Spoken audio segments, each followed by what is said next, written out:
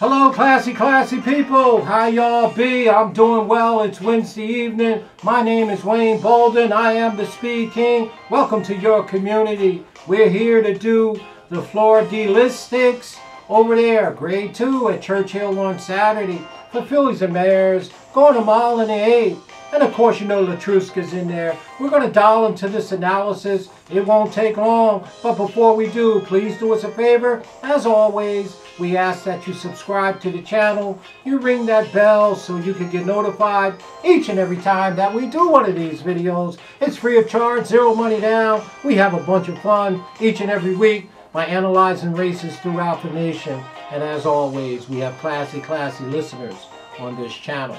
So, you know, we're going to dial in to the third stake race that we've done so far at Churchill on Saturday.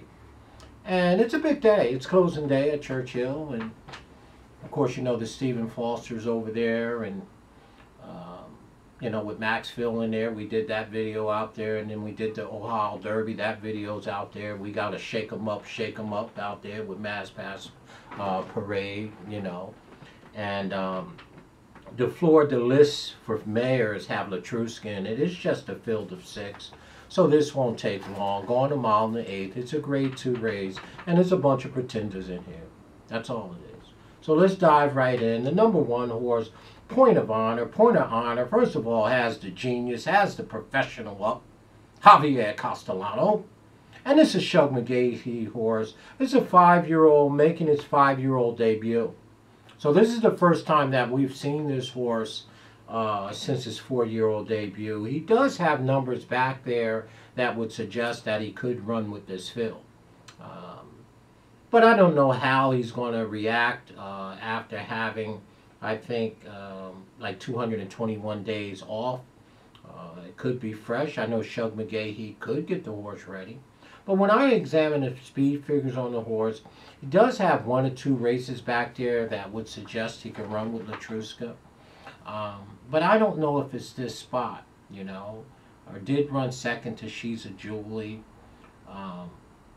Aristalix, and she ran like 6 the last time she ran to Monomore Girl, you know, and Valence, which is that Todd Pletcher horse. So I don't really know what to do with Point of Honor, the number 1 horse. Is bred by Curlin, you know, is by Curlin, making his 5-year-old debut after 200 days. You know, so I would use him underneath, you know, in the 3rd spot maybe.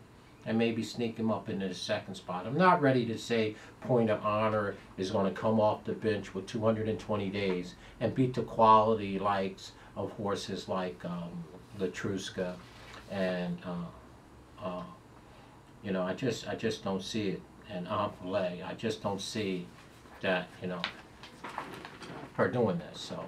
So Point of Honor, we're going to use underneath, maybe in the 3rd hole, because she does have numbers back there that suggest that she could run, you know, in the money and pick up minor shares here. But we need to see one off the 20-day layoff. Well, the number 2, Antoinette. Antoinette is a 4-year-old trained by Billy Mott, my guy. And Antoinette really is a turf horse, right? Most of their starts are on the turf. This is a small field. Billy Mott does amazing things, and everything is on the up and up there. But I don't think Antoinette, the number 2 horse, is in the right spot here to bang head with these type of horses. So we're going to go ahead and toss my guy, Billy Mott, and Antoinette right off the ticket. That's the number 2 horse. The number 3 horse is Volt. Volt is a 5-year-old bred by Brad Cox. That's right, from the Untouchable Barn, the Merry Horse. And, I mean, the horse is a 5-year-old. He's got 21 starts, 7 wins, 6 seconds, and 2/3. But the speed figures are probably the weakest in the field on the number 3 horse, Volt, you know.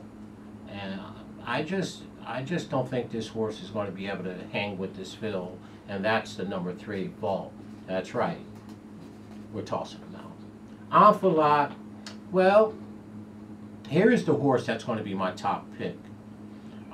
We do have races with this horse running down the stretch. I like this horse. I've always liked this horse. And, you know, I mean, I want to take a listen to a little bit of it and right down the stretch here. Very nice horse. And, you know, very nice horse. Pressure back in third. High Regard comes wide from fourth. Around the turn, they're into the stretch. Envoutante has taken over. Envoutante. You know, I kind of like Envoutante in this spot. You know, I think he has a chance to really upset Letruska.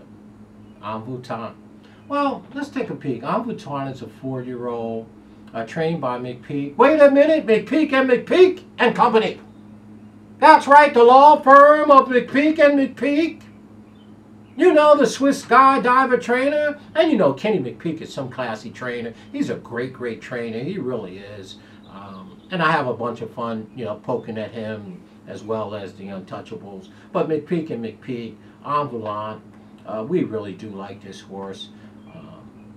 Making a 28-day return. We think the favorite, Letruska, is vulnerable because she's returning so fast. So I'm going to give the edge to the number 4 horse in this spot. I just think that she's prime. She's been off for like 4.5 weeks off of a big race that she ran in the stake race down there at Churchill on the 29th of May. So we think it's a prime time to tackle the big head Letruska. Up by length and a half now. So, wanders inside, forcing Miss Bigley to come back outside, but Miss Bigley's 2.5 lengths behind. Take a listen. Envoutante flaunting her speed to the wire, and she glides under the finish line. She did glide. And I think Envoutante is going to glide in this race. I actually think she's going to beat Letruska. So that's the number 4 horse. That is our top pick in the race. We believe that when we get to the horse to analyze it, we believe that Letruska is vulnerable because she's returning real fast. The number 5 horse is Spice is Nice. Well, Spice is nice, but it may not be too nice on Saturday. This horse just probably shouldn't be in the race. You know, it's a 4-year-old trained by Todd Pletcher. And the speed figures are just really, really light here on this horse. I guess if you like her, you could use her underneath. But I'm not crazy about the number 5, Spice is Nice. So we're going to toss Spice is Nice right off the ticket. And of course, your favorite, the bottom horse. I mean, he's some kind of special, okay? Letruska is a very, very nice horse. Maybe the most impressive horse I've seen to date, other than Chad Brown's horse. And obviously 2 different divisions, but domestic spending, right? I mean, these horses really dominated in their last few races that make you really open your eyes. And Letruska, you know, not to take anything away from her, has done nothing wrong. The horse has 19 starts. 14 of those starts are wins. I mean, that's ultra impressive. I mean, you know, I'm a Rachel Alexandra person. And this is a very nice horse. I mean, 19 starts, got 14 wins, 1 second, and 1 third. So 16 of her 19 starts is in the money, and 14 of those are wins. How do you knock that? You can't. You know, so you can't do nothing but sit back and marvel at the work that Letruska does. And then, you know, she beat. No, she didn't. Yes, she did. Say it ain't so. It is true. Don't say she beat a merry horse. She did beat a merry horse. That's the darling of the untouchable blonde. Monomo girl. Yeah, Letruska beat her. And, wow. And Bonnie South, obviously, she's beat She Dares the Devil. And, I mean, you know, let's just take a peek at her numbers here. And, you know, Letruska is just some kind of special horse, you know. And you're not going to get anything on price-wise for her, that's for sure, because she's just an awesome, awesome horse. Yeah, she beat Monomoore Girl in the Apple Blossom, and of course McPeak and McPeak horse she beat down there as well, which is, you know, Swiss Skydiver. So, you know, she beat him there. That speed figure is off the chain. She beat Monomore Girl, Bonnie South, Speed Figures off the chain. She did, you know, She Dares the Devil did beat her in the Arazi Stakes. But since then, you know, she's got a two-game winning streak in her corner. And you said, well, why are you betting against her? Well, one, she's going to be real short. That's first.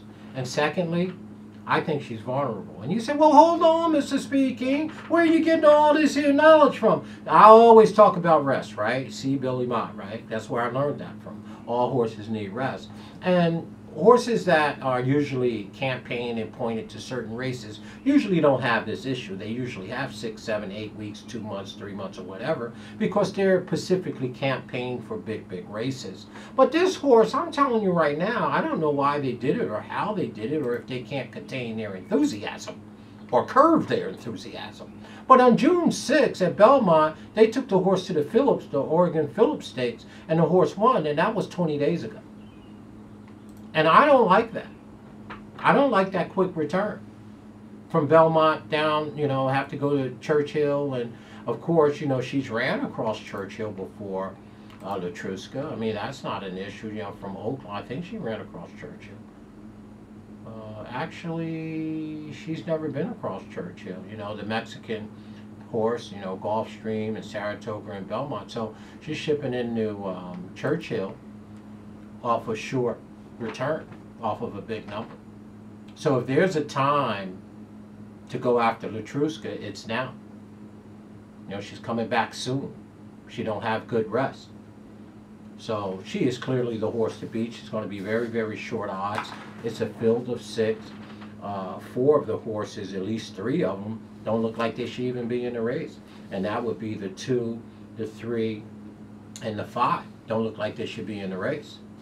So the 2, 3, and 5 just has no chance. So the only horses that got a chance to beat her, of course, is number 1 horse, Point of Honor, who's coming off a 220-day layoff. So how do you pick her with any confidence?